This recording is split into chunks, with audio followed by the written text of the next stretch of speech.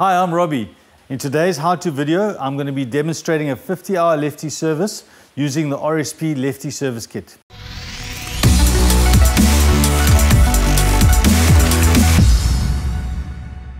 The service can be done on or off the bike.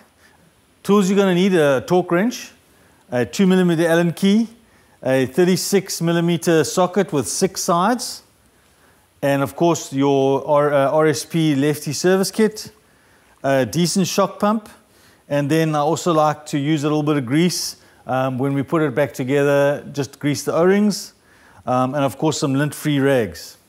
Okay, to start with, we need to do the most important aspect of today's how-to is actually releasing the air pressure, because we're also going to reset the bearings just now. So we're going to just open the top, take the little air cap valve off,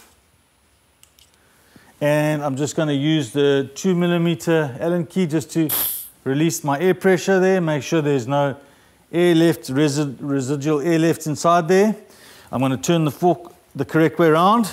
All right, so I'm actually now going to remove the top because I want to get and open this here. So I'm going to take these off because I'm going to clean them as well. There we go. And now I can remove the top cap, which I'm going to use my socket wrench for.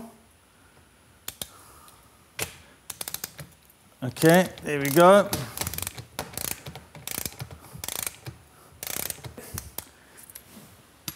And now we can push the fork up. But if you look now, you'll see the fork is only getting a limited amount of travel. This is because the bearings have actually set themselves into the travel, and it's limiting now. It almost feels like the fork is topping out or bottoming out.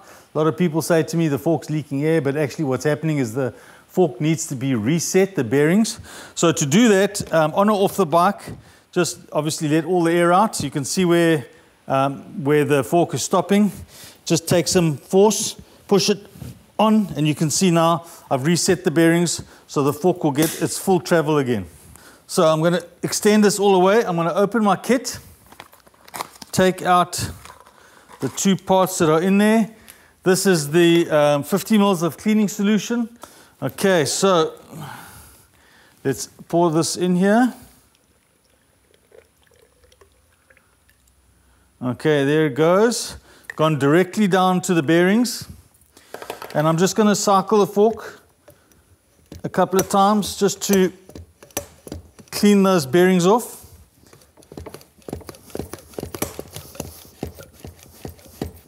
All right, then I'm actually just going to empty it out into my basin. And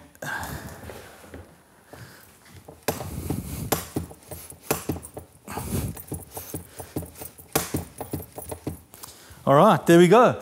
So now you need to leave it to dry for about half an hour, just so that the cleaning solution will evaporate. Then we'll put in the Lefty lube and close up the fork. Now we can actually put in our anti-friction lube. It comes with the kit, so it's exactly this right amount for the fork. So just open it and apply it into the top of the fork, just like that. Make sure you use everything that's in the packet. There's only 10 mils, so it all needs to go in. And there we go. And now we can circulate it once more, so that the oil going to reach the bearings and lubricate all the surfaces. And it's also come down here to the seal and sit in the seal head. All right, and before you close it up, just remember because you've used that cleaner now, this area here is quite dry, so I recommend that you use some of the Slick Kick to grease these surfaces up, as well as the O-rings that are in your lockout. So it just needs really a little bit of the Slick Kick, and we're just going to then wipe it around the edges here just to lubricate that O-ring and also our threads. All right, then we can go ahead and close it up.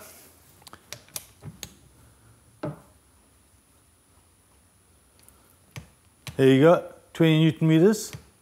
So now we know it's tight. And don't forget to loosen your torque wrench.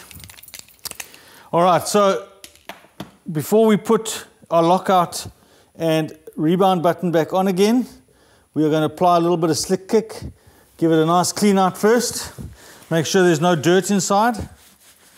There's some very important O-rings inside here, which we will also apply some slick kick to. A little bit of grease on there. Want to make sure that we get these nice and lubricated. There we go. And this little one in here, also going to get some lube on it. And of course this little spring will get some lube as well, just a little bit. There we go. And now we can put it all back together again. The rebound goes on first, followed by the spring, followed by the lockout. Push everything in, seat it, and with our 2mm Allen key, we tighten everything up again.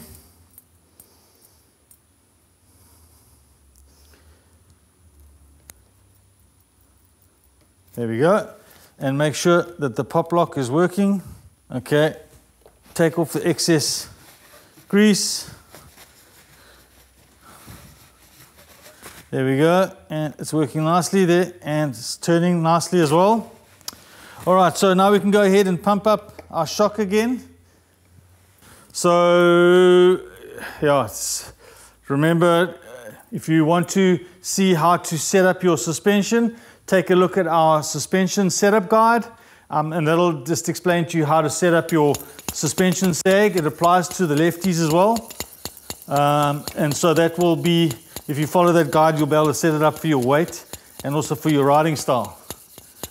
Okay, I'm going to go and pump this up to 100 psi, and then I want to equalize it because there is a negative spring in here which I need to equalize. Okay, let's put the little top cap on again. And the lockout's working well. Pop the lock, and there we go. That's it, 50-hour service done.